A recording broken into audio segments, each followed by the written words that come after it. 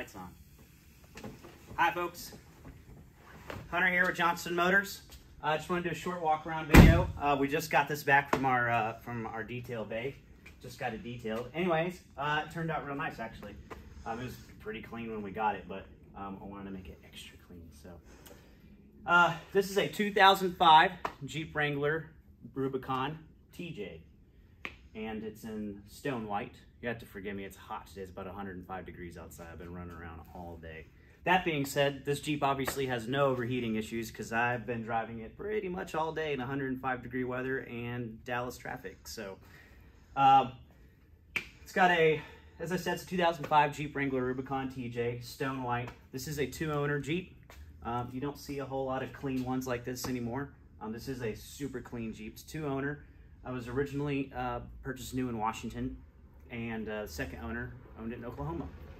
So it's definitely lifted. I'll get into that in a second, but the actual body is in superb condition. It hasn't been cut, or you know, the frame hasn't been cut on, body hasn't been cut on, anything like that. It does have aftermarket lift on it.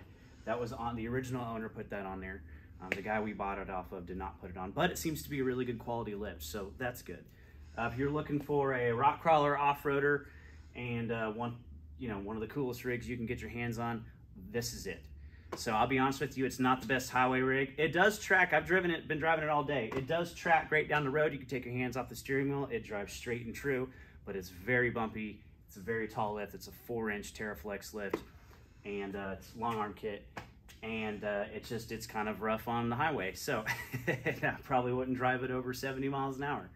It actually does pretty good at like 60, 65, but starts getting pretty, you get in 6th gear, there's not a whole lot of space left to get over 60 if you're trying to pass people. So probably not the best highway car, but really fun Jeep, really great off-roader, or weekend driver, something like that. Anyways, as I said, 2-owner, really good clean history, clean title, no wrecks of any kind. The paint on this is all original. We have not cosmetically done anything to this vehicle, and for its age, it's in fantastic condition. It's had this decal added here, American flag, kind of cool. I left it because I liked it. Other than that, everything's original. Lettering's all original. The paint on it is just superb. There's no hail damage. There's no paint fade. Clear coat's not failing anywhere. There's really no dents, major body damage, anything like that. The interior is the same way. It's in really good condition. So yeah, speaking of that, let me show you the interior. I don't know if you can see, I'll post a bunch of undercarriage pictures, but zero rust at all. The frame is fantastic, as well as the tub and the body. So you'll see some minor wear and tear, just from age and miles, although the miles are actually really good on this one. It's got 69,000 miles on it. Leather wrapped steering wheel. You get a lot of those upgrades with the Rubicon package. I'll go over what the Rubicon package is in a minute for those of you who don't know. Most of you looking at this probably already know. But, oh, I also forgot to mention this is a 6-speed manual. So they made the 6 speeds in 05 and 06 before in 07 they switched over to the JK. So last 2 years of the TJ are 6-speed. Prior to that, they're 5-speed. Soft top, although what's interesting is this car originally came with, this Jeep I should say, sorry. It originally came with a dual top group, so it had a hard top and soft top. I have no idea what happened to the hard top. It disappeared a long time ago. The second owner bought it this way. Who knows where it is or what happened to it.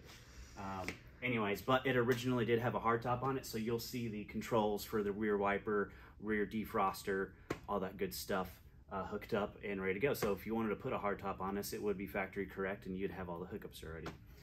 Anyways, yeah, let's take a look at the other side. Carpet's in really good condition. Tires are pretty good. These are sitting on 35-inch tires. They're Toyos. At some point, somebody has changed the exhaust here. It's not loud. It sounds like the stock exhaust. I think what they did is they just tucked it up because of the lift. So, like I said, it's set up for off-roading right now.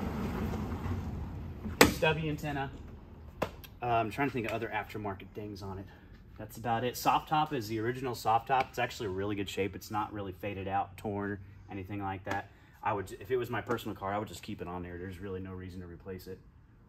But I think these might have been touched up or replaced at some point. They're really new looking and in really good condition. They're totally factory. They did a really good job. They're just kind of replacement stock OEM fender flares.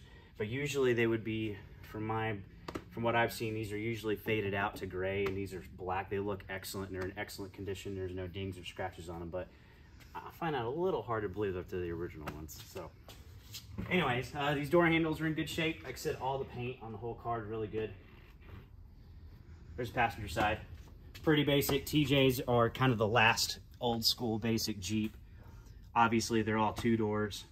This is a short wheelbase, unless you get the long unlimited wheelbase, the LJ, but back seats in it, it's good. It does have these seat covers on. Seats are actually good condition, just like the carpet. I let these seat covers on though because they're actually the neoprene seat covers. I think they make the seats more comfortable, and they're in good shape. So if you don't like them, you can take them off. But that's the story on that. The only thing that doesn't work on this vehicle, I will mention, is sort of the stereo. The stereo on its factory OEM stereo. The stereo itself works, but all the speakers are blown out. So buyer beware, all the speakers are blown out.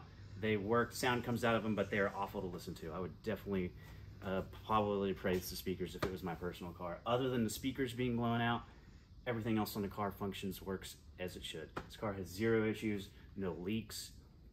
It is good to go. So all the fluids are top notch. We just changed the oil on it. Everything else looked pretty good. Obviously, it's got the Warren winch up front, controls in the back. It works. Let me pop the hood. Oh, one other aftermarket thing on this. These are clear instead of amber, and it does have the LEDs. They are aligned properly, though, and they actually work. A lot of aftermarket LEDs I'm not a big fan of, but these seem to do the job pretty well. There's not a whole lot of bug chips in the front, which tells me this vehicle's probably not seen a whole lot of highway mileage. It's probably been driven around town and off-road. So here is the reason why a lot of you guys like these. If I can find the hood stick here. There we go. 4.0 4-liter AMC inline 6, also known as 242 cubic inch. Great engine. The engine bay is actually really clean. If you look around it, like I said, there's 0 rust. I can tell it's been off-road some, because if you just look on the way back, somebody cleaned it up. They did a good job with it, but you'll see dirt and stuff on like hoses and things like that, where yeah, it's probably seen some dirt, but nothing serious, nothing major. This is extremely clean. Like I said, 0 rust. There's 0 corrosion on any component of this car. Pretty sweet. You just don't see a whole lot of Rubicons like that left with mileage like this. So let me start it up one more time for you so you can hear the engine run. And like I said, everything's good on it. All the fluids are good. It's in excellent shape. If you have any other questions about this Jeep, contact us anytime. JohnstonMotorsSales.com is our website. You can contact me directly, johnstonmotors54@gmail.com. Like, tag, and share our Facebook as well as this YouTube channel. Thanks for keeping up with us, and if this one doesn't suit your fancy, we got many other Jeeps either for sale or in the works that we're looking to bring to you. So anyways, give us a shout anytime, 940-808-2382, and stay cool, folks.